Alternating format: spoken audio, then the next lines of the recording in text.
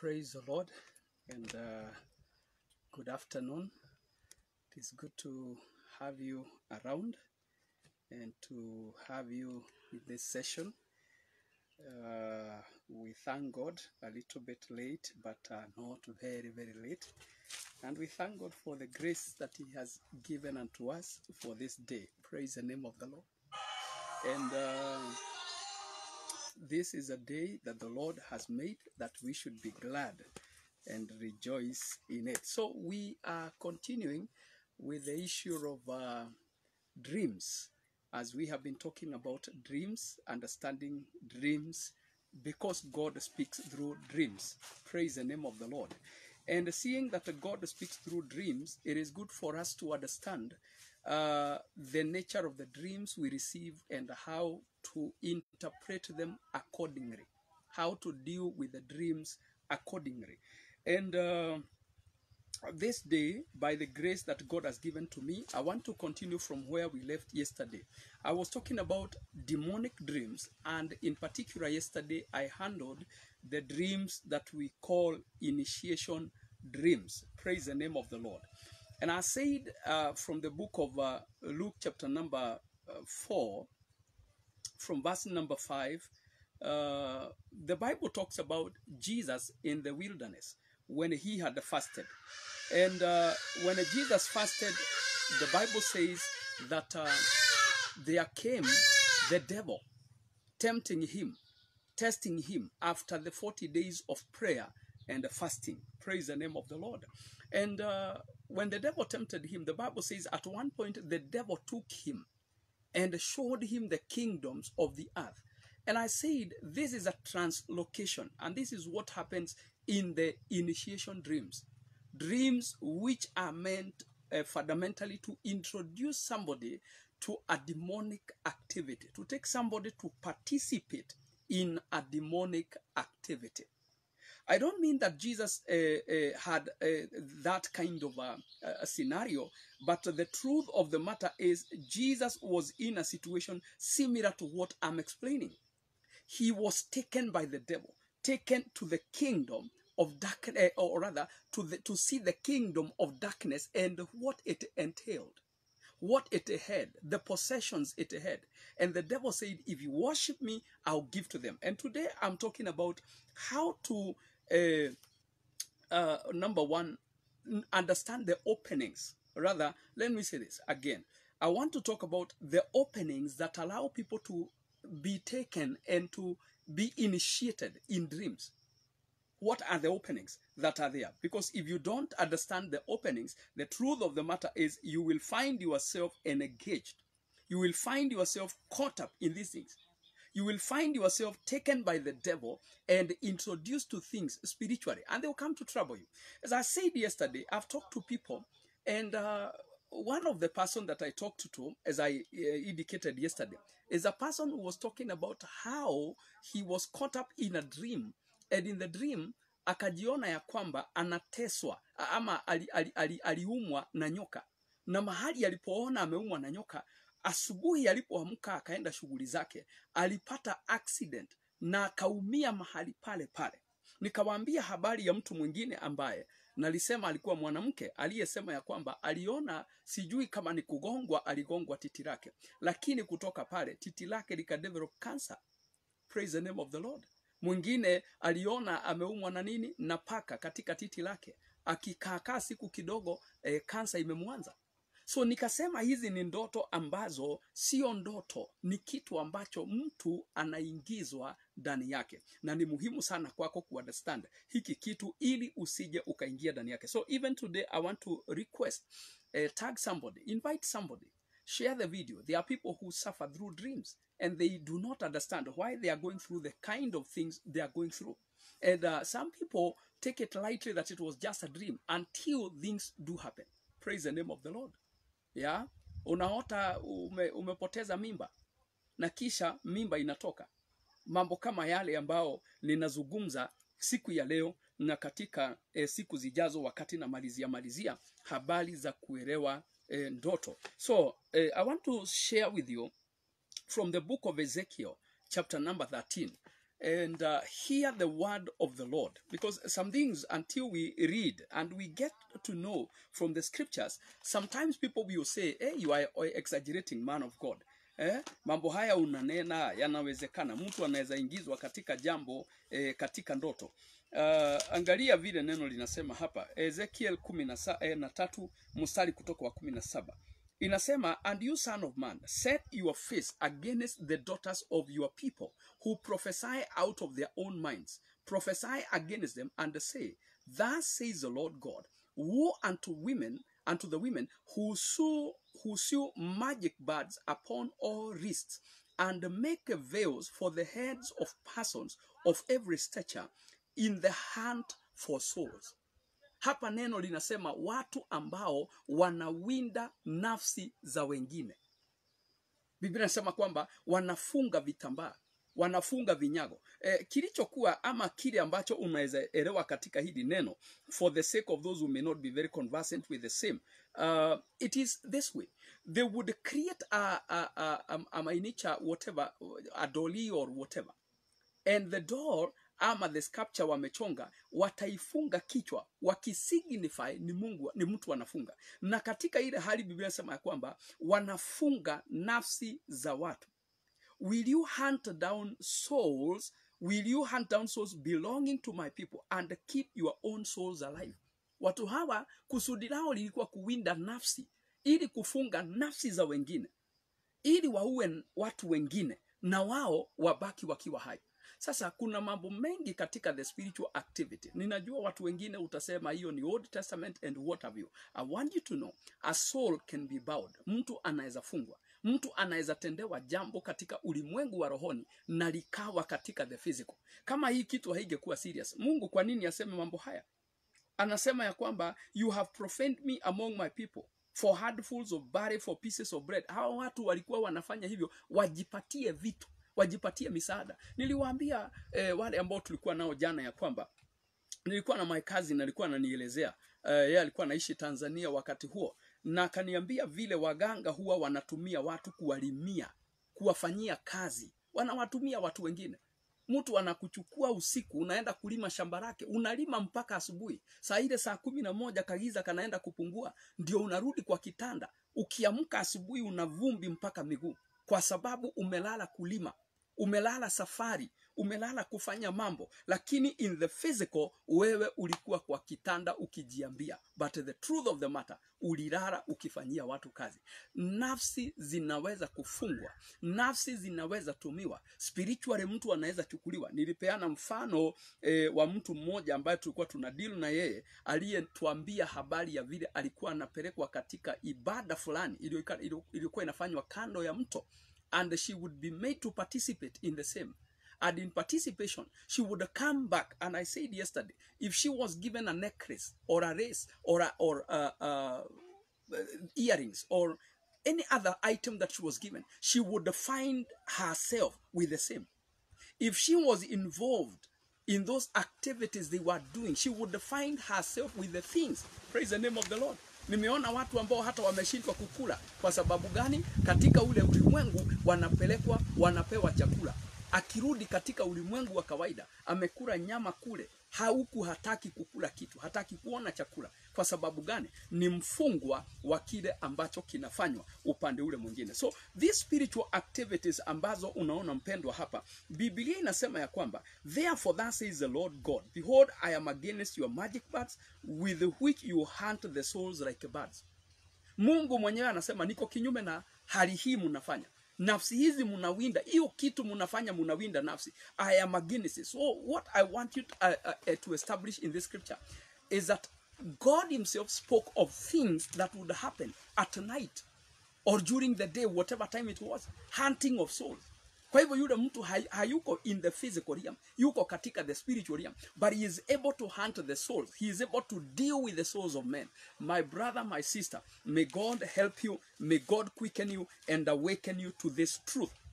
Now there are several things ambazo leo nataka tuangalie. Jambo la kwanza ni the openings ambazo zinaweza fanya ibada kama hii kufanyika. Jambo hili laweza kufanyika kwa sababu gani? Praise the name of Jesus.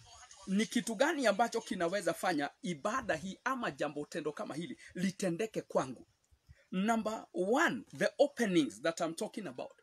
The first major openings that will give the devil an advantage to hunt your soul at night in dreams and attack you and be able to capture your soul or to capture you and to make you participate in things which are wicked, which are demonic. Of course, not everybody is susceptible to this. There are several things that I'll talk about here that are important. Number one of the openings is sin. Kumbuka, dhambi hupatia shetani nafasi katika maisha ya mtu yeyote. Usijidanganye ukasema ya kwamba mimi hii kitu hainihusu. Unatembea katika dhambi. Dhambi ndio mlango mkubwa kwa shetani kuingilia maisha ya mtu yeyote. Usichukulie dhambi kama mchezo. Usichukulie dhambi kama kitu ambacho kinafanyika tu. Hapana, dhambi ni nzito, dhambi ni kubwa. Dhambi inapatia shetani nafasi. Yesu aliambia Wayahudi katika kitabu cha John chapter 8, ukisoma utapata, aliwaambia Wayahudi, you are of your father the devil because you are sinners. Nyinyi ni wafungwa kwa sababu gani? Ya dhambi. Ninaamini siku hivi karibuni tutapata nafasi ya kujifundisha mambo mengine kama spiritual warfare ili mtu apate clearance. Maana najua watu wengi wanapenda kupigana na mashetani na maroho, lakini mtu hajali maisha yale ambao anaishi. Jina la Bwana libarikiwa. Yesu aliwaita you are of your father the devil. Hii katika kitabu cha John chapter 8 from verse number 39 ukisoma utapata mambo haya. Biblia inasema ya kwamba katika mstari ule wake wa 44, you are of your father the devil and your will is to do your father's desire. He was a murderer from the beginning and has nothing to do with the truth because there is no truth in him. When he lies, he speaks of his own character, for he is a liar and the father of lies. But because I tell you the truth, you do not believe me. Nyinyi hamtaki kuamini kweli, hamtaki kufuata kweli. Nyinyi ni wafungwa wa dhambi, na kwa hivyo katika kufungwa na dhambi, nyinyi ni wafungwa wa shetani, ni wa baba yenu shetani. Hivi ndivyo Yesu alifundisha katika lile somo. Praise the name of the Lord. Katika verse 34, Jesus answered them, truly, truly I say to you, everyone who commits sin is a slave to sin. Dhambi ni jela. Mtu yeyote ambaye anatembea katika dhambi, yeye yuko katika jela fulani katika maisha. Praise the name of the Lord. So ni muhimu sana uelewe ya kwamba if you live the life of sin, your life is open and susceptible to demonic attacks. Na usiku wako utakuwa usiku wenye shida. Ndio maana kuna watu ambao hata wakati watu wengi, ninajua hata wengine ambao wananiwatch, watakuambia ukweli. When people come to me, I listen to your story. There are people I usually tell, I don't have to pray for you now. You wait until we meet and talk. Because I want to know your life. I want to know why you are telling me the devil is keeping on harassing me. He harasses me in the night. He harasses me when I go to the place of work. Everywhere I go, the devil is present. What is your life? Because dhambi ni kitu kimoja kitafungua mlango kwa shetani. Genesis chapter number 3. As long as Adam was living in the will of God, the devil had no capacity, had no power over him. Lakini wakati dhambi iliingia, sote tunajua matokeo ya dhambi. Bwana Yesu asifiwe. Number 2, kwa sababu leo nataka kusonga, nataka kuamini ya kwamba wewe utabarikiwa katika hili jambo. Nashukuru Bwana. God bless you so much, Caroline, Mutweri, Esther, Jane, and the rest of you who are watching us from here. God bless you so much, Joyce. The Lord be continuously with you. Now, let's continue. The second thing ambao itamfungulia shetani mlango na itakumpea nafasi ya kukutesa na kukutokea katika ndoto ambazo ninaongea, initiating you into things, making you participate in demonic activities. Number 2 is inheritance, and particularly I want to say family inheritance. Urithi wa familia. Na ninaposema urithi, sitaki kuongea habari ya mashamba kama haya, ati baba yako amekupea shamba kama hili akakwambia hapa ni pako. That is not. Shamba hakuna mahali litakuingiza kwa shetani. Ukipewa gari na baba yako na ni wewe ni mtoto wake, chukua. Hata kama anaabudu shetani, wewe enda na gari. Hakuna kitu itakufanya. Bwana asifiwe sana. Kwa sababu una haki ya kula katika nyumba ya baba yako. Mwana mpotevu, Luke chapter 15, aliporejea alirudi katika nyumba ya baba yake na akapewa kila kitu. Ana haki ya kuwa nazo zile vitu. Jina la Bwana libarikiwe. So let me tell you this. Ni muhimu kwako kuelewa inheritance ambao ninaongea habari yake ni vitu kama hivi vifuatavyo. Praise the name of the Lord. Majina ya kifamilia yanaweza kukupea nafasi. Kwa mfano, watu wengi ambao nimeongea na wao, nimegundua mtu kama kwa mfano katika kabila letu la Wakikuyu, we name children after our relatives. You know, except in some few cases whereby people have learned to run away from this. But we name our children from, or rather after the people in our family. The firstborn is named after either the father or the mother of the husband, and the secondborn, if he or she is okay. If you give birth to a boy, you shall give the name of your father. If you give birth to a girl, the name of your mother, and then if you give birth to the next one, the third and the fourth, if whichever gender, they will be from the wife's side. Now that is naming, and these names nimekuta kama kwa mfano mtu mmoja tulikuwa tunaombea na pepo alikuwa mkali sana. Tukamkemea, tukamwambia utatoka. Akatuambia haya, sasa mmenifukuza, mmeniambia niende, basi nipeni fulani. Tukamwambia hauna nafasi kupewa fulani. Akasema basi nipeni fulani. Tulipofuata hii inafuata, kuna majina ilifuata ile pepo kutokana na ile familia. The names within the family zilitaka kuchukua nafasi kutoka kwa yule mtu katika nyumba yao, majina yale. So sometimes the devil will find occasion ya kuingiza watu katika mambo kupitia family inheritance. For example, names. Blessed be the name of the Lord. Family inheritance zingine ni vitu zingine ambazo ziko katika familia. Mambo fulani yaliyo katika familia, mabaya yaliyo katika familia. Praise the name of the Lord. So let me say this, number 3. Every evil in the spiritual, evil in the spiritual realm, uovu ulio katika eneo la rohoni, ni kitu ambacho ni muhimu kwa kila mtu kuelewa, maana kinaweza tumika kuleta mambo. Kwa mfano, kama nyumba ina uchawi, watu wale wana participate katika witchcraft, sorcery. Bwana asifiwe sana. Particularly when they did this knowingly. Ikiwa katika nyumba kuna mambo yale, yanaweza kuleta ile participation, uingizwe katika kutenda mambo, uingizwe katika ibada zile, upelekwe usiku ukutane na wale watu. Bwana Yesu asifiwe. Kwa hivyo mpendwa, ni vizuri, na ninasema hivi, watu wasidharau mambo yale ambao wanayajua katika familia. Nimegundua watu wengi wananyamazia nyumba yetu. Nasikianga kitambo kulikuwa kunafanywa. Hiyo kitambo, wewe unaona kitambo. In the kingdom of darkness there is nothing like kitambo. In the spiritual realm there is no time. Praise the name of the Lord.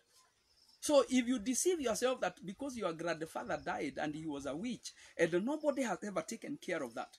Nobody has ever thought about these things. Nobody has ever thought about removing what was in the house or what is there. I will talk about these things afterwards. It is good to understand, hizo vitu zinaweza tumika katika msingi wa ile familia kuwarudisha wengine katika ibada za mashetani na kuwafanya waingie katika yale mambo. Jina la Bwana libarikiwe. Kwa hivyo Mungu akusaidie ulione hili jambo. Jambo lingine ambalo ningetaka understand ni hili. If you as a person ulihusika katika haya mambo, it is an opening in your life. Ulijipeleka kwa mganga, ulijipeleka kwa mchawi, ulienda kugangwa, ulienda kuangaliliwa mambo, ulienda kusoma nyota, ulienda kufanya, na hizi vitu niliwaambia the other time, there is another sermon ambao nilihubiri, uchawi mambo leo ama uganga mambo leo. Watu wanapenda tu games twingine tu games tu uchawi. Bwana asifiwe sana. What will your firstborn look like? And you are not even married? Or even some people, like I've seen people who make these jokes. You are married. You already have a firstborn. And then you are playing a game whereby this is what your firstborn will look like. What are you doing actually? You are participating in witchcraft and sorcery. Modern witchcraft and sorcery. And it is good for you to leave these things. Reading your stars. Ati unasema nyota yangu leo inasema nisiende safari. Sasa nikuulize, umeajiriwa kwenda safari, alafu umekataa kwenda safari. Kazi inaanza kukupotea. Mwishowe ndio unakuta watu wengine wanaishi kwa madhabahu wakiombewa na maombi ambao haifiki, kwa sababu kuna vitu wana participate ndani yake, na katika ile participation wanajipea nafasi ya kuwa attacked by the devil. So let me say this as we continue, because we must move. Praise the name of the Lord. The other thing ambao ningetaka uangalie katika habari za matendo yale ni madhabahu ambao inaweza kuwa katika familia ama katika nini, katika maisha yako. Madhabahu ni kusema mahali pa kafara na ibada. Bwana asifiwe sana. Particularly kama ulienda kule kwa zile nyumba za wachawi, waganga, ukaparticipate, ukatoa vitu zako, ukapeana mali zako, na ili wale watu wakufanyie ibada ile ulikuwa unataka. Nitakuhakikishia jambo moja. Katika lile tendo ulitendewa, na katika lile tendo we mwenyewe ulitenda. Excuse me.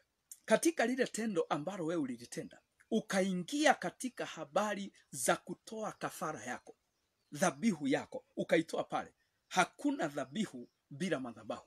Hakuna sadaka bila madhabahu. Kwa hivyo ni kujenga katika, kusema katika maisha yako ama katika ile nyumba kulijengeka nini? Madhabahu.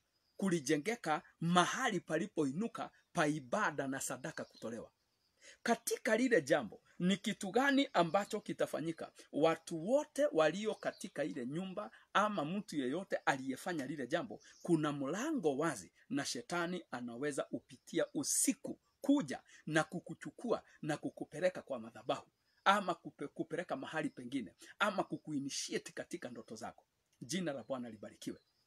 So it is good for you to understand that ukiparticipate katika lile jambo utakuwa mtu ambaye umejifunga. Jina la Bwana libarikiwe. Na kwa hivyo ni muhimu sana kwako kuelewa ni kitu gani ambacho kinakufunga katika maisha, kinakufunga katika hali zako. Praise the name of the Lord. Kwa hivyo ninataka kusema ya kuwa ni vyema ujue jambo hili, ujue ya kwamba kuna kitu ambacho ukikifanya kitafungua mlango. Praise the name of the Lord. So I don't want to go into that realm again, but I would like to say a few things as we continue. So if you willfully participated katika witchcraft, katika sorcery, katika idolatry, ulienda ibada za kishetani, ulienda mahali ambapo ulifanya kitu ambacho Mungu hapendezwi nacho, Mungu hakukubali, ni lazima ujue ya kwamba kile kitu ulichokifanya kitaleta mtego na kifungo katika maisha yako. Na katika kile kifungo ndipo unakuta watu wengi wanajipata katika taabu ambazo wameshindwa kujiondoa ndani yake in the course of time. So I want to say this number 4, because it is important for you to know this. You can have an opening when you are hunted because of your destiny. Hii sasa si lango lile unafungua mwenyewe. Ni lango lile linalo kutikana linalo, yani ni adui anayejaribu kufungua malango yako. But it is good for you to understand, even when the devil is after your destiny, hawezi pita unless mulango wa dhambi, particularly shetani akikuwinda atakuingiza katika dhambi. Ili katika dhambi mulango ule ufunguke. There are people who are hunted because of their destiny. As I've said, for those who are joining us, Ezekiel chapter 13 verse 17 to 22. Ni vizuri ujue ya kwamba kuna watu malango yao hufunguka wakati wanatenda dhambi. Na dhambi zikitendwa, shetani anaanza kuwinda nafsi yako, na kama alikuwa na kuwinda, ana urahisi wa kukushika, ana urahisi wa kukunasa. Jina la Bwana libarikiwe. Kwa hivyo ni vyema wewe kama mtu ambaye unatafuta njia ya kujiokoa, njia ya kujifungua. Praise the name of the Lord. Hallelujah. Ni vizuri ujue ya kwamba kama una participate katika lile jambo, utakuwa mtu ambaye ni mfungwa. Wewe utakuwa mfungwa, umefungua mlango wa maisha yako.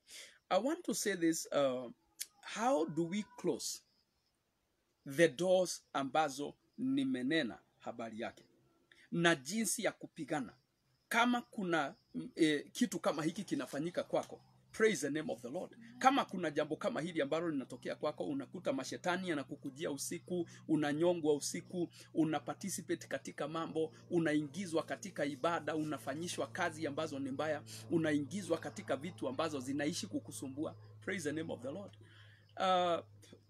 By the grace of God, when I talk to people, I talk to different people.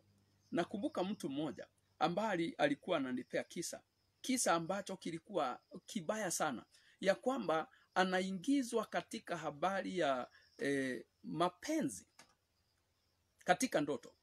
Anaona mtu anakuja, analala naye, lakini baada ya pale maumivu atakayoamka akiwa nayo ni kitu ambacho kigumu kuvumilia. Praise the name of the Lord. What am I talking about? Nimekuta watu ambao anajikuta amegongwa usiku, amegongwa, pengine anaona wanapigana, anagongwa, lakini akiamka kutoka pale anajikuta kile kitu kimefanyika. Now, you know, if you read your Bible with an open mind, you will see a lot of things. Blessed be the name of the Lord. Mwangalie Jacob wakati anarudi katika nchi ya Kanani, wakati alitoka katika nchi ile ya mjomba wake. Praise the name of the Lord. Na wakati alipotoka, Genesis 32 from verse number 22, Biblia inasema ya kwamba alijitenga na watu, akakaa mahali. When Jacob was left alone, and a man wrestled with him until the breaking of the day. Wameng'ang'ana usiku mzima mpaka asubuhi, mpaka jua linaenda kutokea.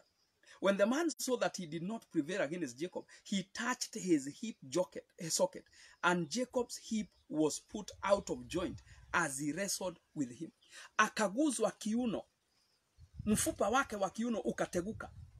Now, ukitazama katika lile neno, yule akamwambia niachilie. Alikuwa malaika, of course. Akamwambia sikuachilii mpaka unibariki. Tunajua ile story. Mwishowe akamwambia, wewe unaitwa nani? Akasema naitwa Jacob. Akamwambia hautaitwa Yakobo tena, lakini kuanzia leo utaitwa Israeli. Hiyo ni katika verse number 28. Praise the name of the Lord. For you have striven with the God and with the man, and you have prevailed. Praise the name of the Lord.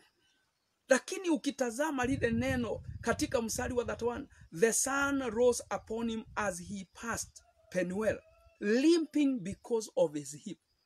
Akawa na uchungu katika kile kiuno ambako mfupa uliteguka. Hii si kitu ya kawaida. Haikuwa katika, si mtu alikuwa anamenyana naye. Maana kama ni mtu angemuuliza unaitwa nani? Mtu angemuuliza, si mtu angemuua. Ama angefanya kama alimuguza mfupa tu ukateguka. Alikuwa na uwezo. Huyu alikuwa ni malaika. Huyu alikuwa ni asimamaye mbele za Bwana. Ndiye aling'ang'ana naye, na ndio malaika alimwambia umeng'ang'ana na Mungu na wanadamu na ukawashinda. Hii ni kitu inaweza fanyika kwa mtu spiritually na itokee katika the physical realm. Kwa hivyo kuna watu wamejikuta magonjwa yamefanyika katika usiku, katika ndoto, lakini physically asubuhi anajipata katika lile jambo kwa sababu ya malango yaliyofunguka. Jina la Bwana libarikiwe. So tunashukuru. Thank you for the feedback. If the sound is good, we appreciate and God bless you. I believe that you are continually listening to this. So, closing the doors and how to fight such a kind of dreams. Kitu cha kwanza ambacho ningetaka ufanye ni kurudi katika lile andiko tulisoma jana, Luke chapter 4 and verse number 8, verse number 7, 8. Biblia inasema kwamba na Yesu akamwambia, it is written, you shall worship the Lord your God only. Praise the name of the Lord. Number one, in the dreams, it is important for you to learn to resist. Na sio tu katika ndoto. You teach yourself the ability to resist. Glory be to God. And it is important for you to learn to resist. Na ujifundishe habari ya vita, ili hata katika ndoto you resist. Nimepatana na watu ambao wakati walikuwa wanataka kunyweshwa vitu, walikataa katika ndoto. So akatoka katika ndoto hajakunywa. Na yule mtu ni rahisi kumshindania, ni rahisi kumpigania. Lakini kama mtu alikunywa, hakuresist. Bwana asifiwe sana. So resistance is important. But remember, kuna vitu ambazo zaidi ya resistance, it is important. So number 2, repentance. Kama kuna mahali kuna dhambi, ni vizuri na ni vyema mtu kuitubu ile dhambi. Maana usipoitubu ile dhambi, hautaweza kushindana na ile maroho. Hautaweza kumenyana na yale maroho yanayopigana na wewe. Jina la Bwana libarikiwe. So ujiulize hili swali. Katika habari za ndoto kama hii, kuna dhambi ambayo inaweza kuwa katika maisha yako ambayo inaweza fungua mlango. Because if you have lived an immoral life, a wicked life, there are sins within you. Na sio dhambi tu za immorality ambazo ni mbaya. Hata dhambi za wizi, unachukua vitu za watu, unaiba kitu ya mtu, unaenda naye, unafanya mambo ambao unajua, uongo, wizi, uchafu wa aina yoyote, uzinzi, usherati. Hizi vitu zote zitakuwa na nafasi, zinapea shetani mwanya wa kuattack maisha yako. Na kwa hivyo ni muhimu sana ujifundishe. Jambo lile lingine ni kutubu. Ni lazima ujifundishe kutubu katika maisha yako. Blessed be the name of the Lord. Because repentance itakupea nafasi ya yule adui kushindwa, ya yule adui kutopata nafasi ya kuattack maisha yako. Bwana Yesu asifiwe. Kwa hivyo Mungu akusaidie katika lile jambo. Mungu akusaidie uweze kushinda katika neno hili ambalo tunakupea. Praise the name of the Lord. Now, another thing ambao ningetaka uelewe zaidi ya kutubu, it is to break familiar ties. Familiar ties. Vifungo vyovyote ambavyo unaweza kuwa umefungwa kwake na ambazo zinaweza pea yule roho nafasi. Familiar ties. Familiar ties ni kama nini? Jina, names. The names within your family, or the name that you have. For example, I realized that, for example, in my culture, in my tribal culture, I'm named after the father to my father. I'm a firstborn. So, excuse me. One of the things I realized, there are challenges I faced in life until I came to realize the name that I bear is a name that carried a certain working within it. Praise the name of the Lord. There are so many things that I may not be able to share here, even within my family, that we have gone through as a family because of the names that we carried. So one of the familiar ties ambazo huwa naambia watu udeal nayo ni jina. Bwana asifiwe sana. Kuna watu wamejikuta wakiwa visited na mtu kwa sababu ya lile jina. Shosho anatokea, grandmother comes to you because you are named after her. Oh, grandfather keeps on coming because you are named after the person. Praise the name of the Lord. So, and what I want to say is that it is hard to change names when, particularly for us who are mature, you have your ID, you have your certificates, and what have you. It is very hard to change a name. You will take a long process. It might bother you a lot. But it is good for you to break the ties within a name. Jina hili nilipewa, nikaitwa fulani, nikapeanwa kwa maroho ya waliokufa, nikaitanishwa na maroho ya jamii yetu. Mungu, ninakataa jina hili na kile limebeba. Jina la Bwana libarikiwe. Jina linaweza kosa kubadilishwa kwa ID, lakini pia kama kwa mfano jina lile ambalo unaitwa unasikia kabisa lina mambo limebeba, unaweza tubu na ukaliondokea, ukaliondoa katika kulitamka katika kinywa chako, ukajiondoa katika lile jina. Like for example, I am Peter Kirago. If Kirago is a name that has a problem, you can introduce yourself as Peter all the time. Let people know you as Peter. Let people call you by that name, Peter. I want to say this. If you look at when Jesus met Simon, praise the name of the Lord, the guy we know as Peter, he kept on calling him Simon, son of Jonah. But there came a time he said, Simon, and your name shall be called Petra.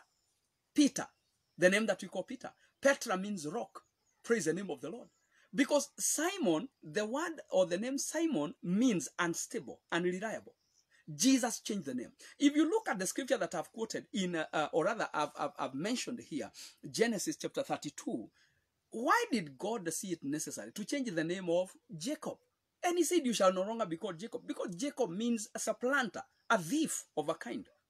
And God named him Israel, the blessed one.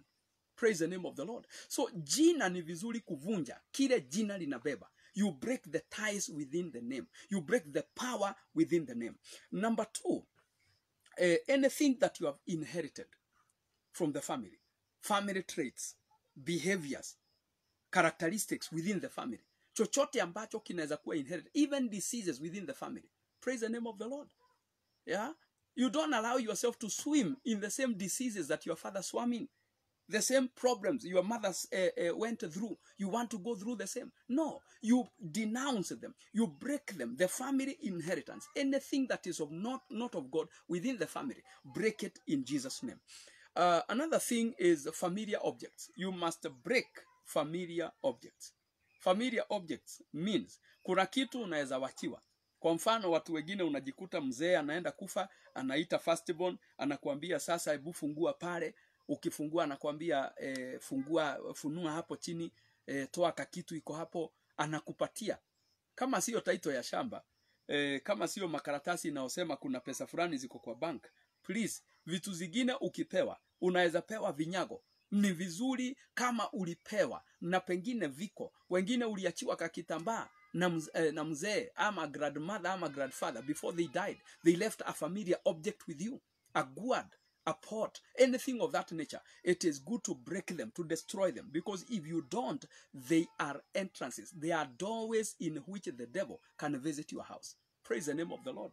I remember reading a book. I may not remember the title. But this book talked about a man.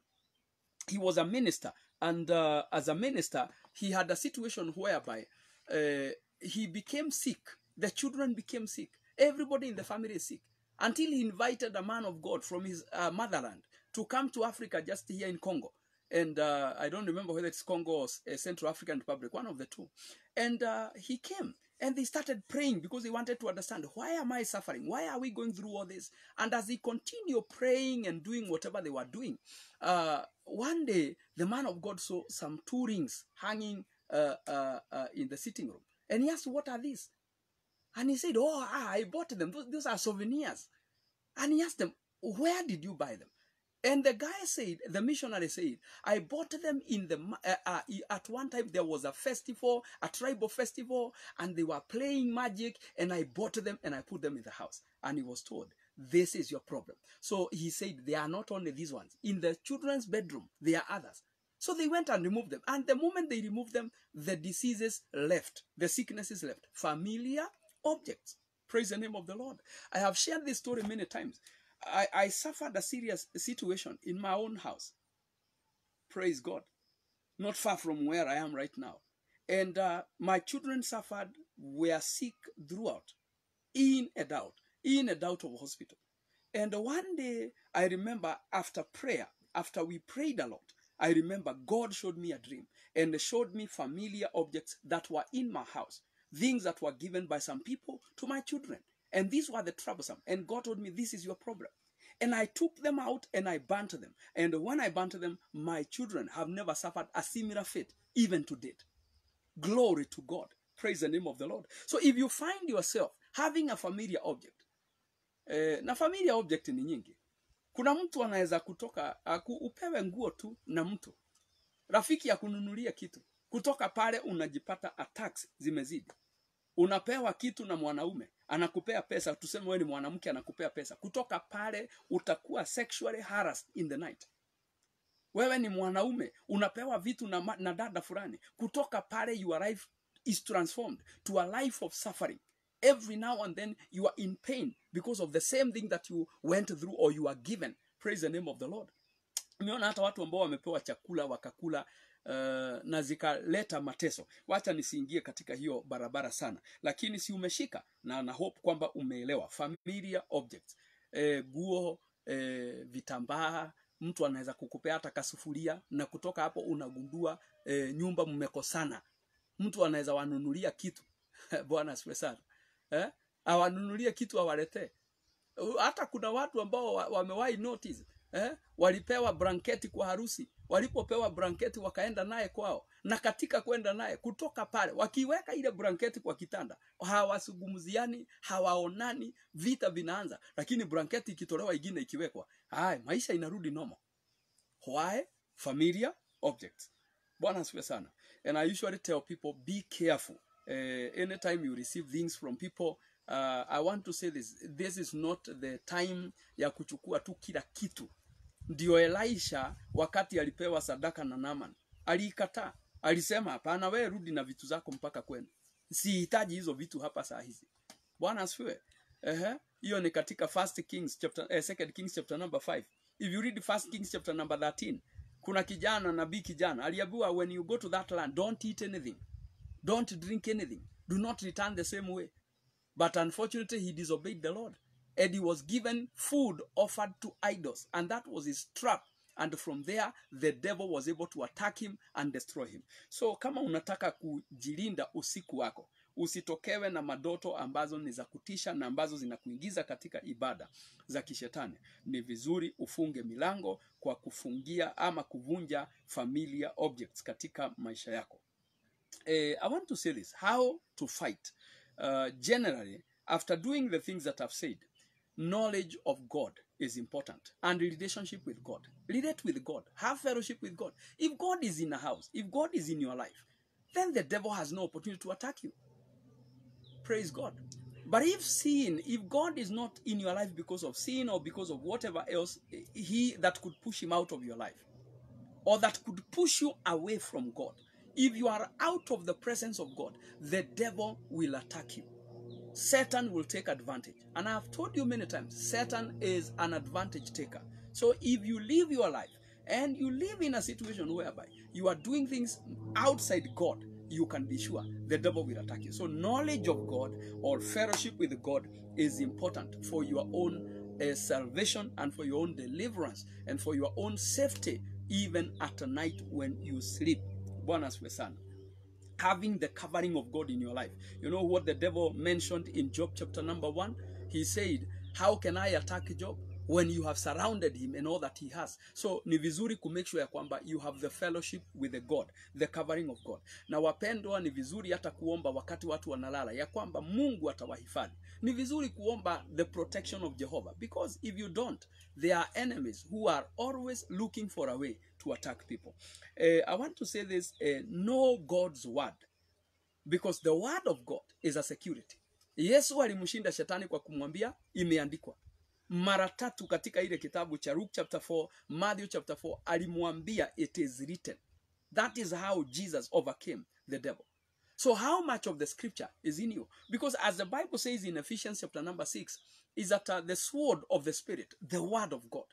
The word is the sword of the Spirit. So wakati wote una neno, una upanga. And the sword is an offensive weapon. Hallelujah. The sword is an offensive weapon. So if you keep yourself in the word, you know the word, and practice the word, you can be sure you are safe and secure. The other thing is relying on the power of God. Nguvu za Mungu katika maisha. Wacha kuwa weakling. Wacha kuwa mtu ambaye hana nguvu. Na hii nguvu hupatikana wakati watu wanafunga. On Sunday, I'll be talking more about prayer and fasting. And particularly, I am dwelling on fasting. So kindly follow me on Sunday for more about prayer and fasting. Because one of the key things katika kupata nguvu ni neno la Mungu katika maisha yako. And above the word, you must also know prayer and fasting is important. Fast and pray. Take your time of food. Wachana na chakula. Wachana na hii vitu ambazo ulikula juzi, hata jana ulikula. Si unaweza wacha hii chakula. Si unaweza fika mahali uachane na hiki chakula. Useme ya kwamba nimekula mara nyingi. Niweke chini, because in fasting you gain spiritual strength. We'll be discussing that more on Sunday. Finally, I want to say, know the place of the blood of Jesus Christ. And I want to mention this as I conclude. The blood works when people honor it. Hawezi kuishi maisha ya dhambi. Unaidharau ile damu, ndivyo maandiko inasema katika kitabu cha Waebrania sura ya 9. Mtu yeyote ambaye anafanya dhambi anadharau ile damu ambao ilimuokoa. Kwa hivyo ni kusema ya kwamba kama hautaweza kuishi maisha matakatifu, shetani atakutesa. Bwana asifiwe sana. Damu ya Yesu inafanya kazi katika utakatifu. So ni vizuri uishi maisha matakatifu, unajichunga, unalinda maisha yako, so that the blood of Jesus can work for you, can work in your life. May God bless you so much. I want to believe today's sermon was important for you, and I want to pray that the same grace of God shall be upon you as God continues to minister to you until you come to the place of victory. If you have any question, as I said earlier on, you can post your question through this number 0719 727770. It can be an SMS or a WhatsApp message, or you can inbox me. I'll continually update you as I continue. If you have a dream that you'd like to understand, I have given occasion. Kindly keep communicating with us. I will be interpreting 1 or 2 dreams as we continue. But today, seeing that there is no question, there is no dream that maybe came through ambao inahitaji, na tutasoma. Kuna mahali kuanzia Monday nataka tuingie katika habari ya divine dreams, godly dreams, and then after that I believe 2 days will be done, and then I'll be able to talk about interpreting dreams, how to identify the important aspect things in dreams, and how to deal with this. God bless you so much, Caroline, Milka. The Lord bless you so much for commenting and letting us know that this sermon was an eye-opener and a blessing to you, and the Lord continue to bless you. And I want to say this, thank you very much for those who have been supportive to us. I want to say this program running almost on a daily basis is not very easy. It is not a simple. One of the things that keeps us here is knowing that you are listening. Praise the name of the Lord. And God bless you so much, and continue to minister to you. Mutwiri Douglas, I don't understand what you mean, but may God bless you also, and may God help you to understand more of what we are sharing right now. So if you want to be a blessing, you can also use the same number 0719 727770 and share with us so that we can become more blessing to more people everywhere. The Lord continue to bless you and continue to keep you in His presence. Shall we pray? Father, I bless your people and I release the grace of God upon them. If there's anybody who has lived a life of sin and wants to change, wants to move away from sin, so that the devil cannot have any occasion to attack the person, I pray that it will happen right now in Jesus' name. As many as are turning away from sin, getting out of evil, getting out of wickedness, and denying the devil opportunity, I pray that, my God, you will minister to these people and you will increase them, my Father, and help them to get out of every evil and every wickedness, and your name shall be glorified and exalted forever. I bless you because you are worthy. I release your divine protection over your people. Bwana, wale ambao shetani amepata nafasi ya kuwatesa katika ndoto, Bwana Mungu, wakitafuta njia na waipate ya kuacha kuteswa, na waombea baraka, na waombea kufunikiwa katika jina la Yesu. I release your divine favor because you are good and you are faithful, our Father. In the name of Jesus Christ, we pray and we do believe. And I also pray that, God, you shall bless those who have been a blessing to this ministry, those who have been telling us, keep on teaching us, keep on giving us the word. I pray for them that they will also be blessed, my God. Blessed is the hand that gives more than the hand that receives. And my Father, from where they have taken their resources and given to the kingdom, may the kingdom also provide unto them. For you are God, you are good, and you are gracious unto us. In the name of the Father, and of the Son, and of the Holy Spirit, we pray and we do believe. And somebody say amen out there. Amen. The Lord bless you so much. Mutwiri Douglas, the number again is 0719 727770. And the Lord bless you. Whatever you want to share, whether it is a dream, whether it is your resources, you want to be a blessing, the Lord will always reward you. God bless you. I hope you got it again. 0719 727770. You can send a WhatsApp message or a text message. We will be listening. Share the video. Tell somebody. And the video is also available on YouTube. Though I've not been able to upload yesterday's sermon and today's sermon, I will try to do this today. And I hope that it will be a blessing to you. The Lord bless you. Shalom, shalom.